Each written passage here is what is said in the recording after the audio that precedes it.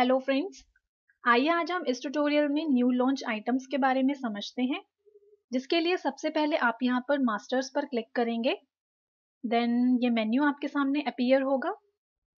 उसके बाद आप यहाँ पर चूज करेंगे rate and discount master and then new launch items. New launch items का मतलब यहाँ पर ये है कि एजेंसीज जो हैं वो time to time new items launch करती रहती हैं और वो एजेंसीज अपने डिस्ट्रीब्यूटर्स को कहती हैं कि वो ये न्यू लॉन्च आइटम्स हर रिटेलर के पास अवेलेबल करवाएं। बट इसमें डिस्ट्रीब्यूटर की प्रॉब्लम ये होती है कि जब ऑपरेटर बिलिंग स्टार्ट करता है तो उसे पर्टिकुलर पार्टी की पर्टिकुलर आइटम को याद रखना मुश्किल होता है। तो उस केस में तब वो वहां पर न्यू लॉन्च आइटम का यूज कर सकता है।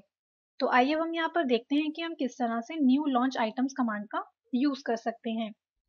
आप इस पर क्लिक करेंगे, आपके सामने डिस्क्रिप्शन की विंडो आएगी। आप यहाँ पर एंटर की प्रेस करेंगे।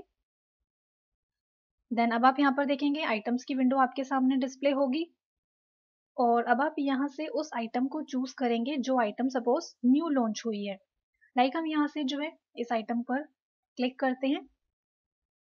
आफ्टर दैट आप यहाँ पर इशू क्वांटिटी में इशू क्वांटिटी एंटर करेंगे। मीन्स कि जो भी हमारी बिलिंग होगी और उसमें हर बिल में कितनी क्वांटिटी जानी चाहिए वो इशू क्वांटिटी आप यहाँ पर एंटर करेंगे। लाइक हम यहाँ पर इशू क्वांटिटी एंटर करते हैं 1, देन एंटर प्रेस करते हैं। देन अब आप यहाँ पर एस्केप की को प्रेस करेंगे। आपको यहाँ पर ये पूछेगा श्योर टू क्विट, आप यहाँ पर यस करेंगे। जैसे ही आप क्विट करते हैं ये आपको मेन स्क्रीन पर लेकर आता है। इशू क्वांटिटी एंटर करने के बाद अब सपोज हम यहाँ पर किसी पार्टी के लिए बिल क्रिएट करते हैं, जिसके लिए आप यहाँ पर ट्रांजेक्शन्स में जाएंगे। सपोज हम यहाँ पर चूज करते हैं सेल एंड देन बिल। इसके लिए आप जो है यहाँ पर कीबोर्ड से ऑल्ट के साथ एन भी प्रेस कर सकते हैं। अब आपके सामने यहाँ पर सेल एंट्री की विंडो डिस्प्ले होगी। सबसे पहले आप यहाँ पर एंटर की प्रेस करेंगे। जैसे ही आप एंटर की प्रेस करते हैं आपको यहाँ पर कुछ लेजर्स मिलते हैं।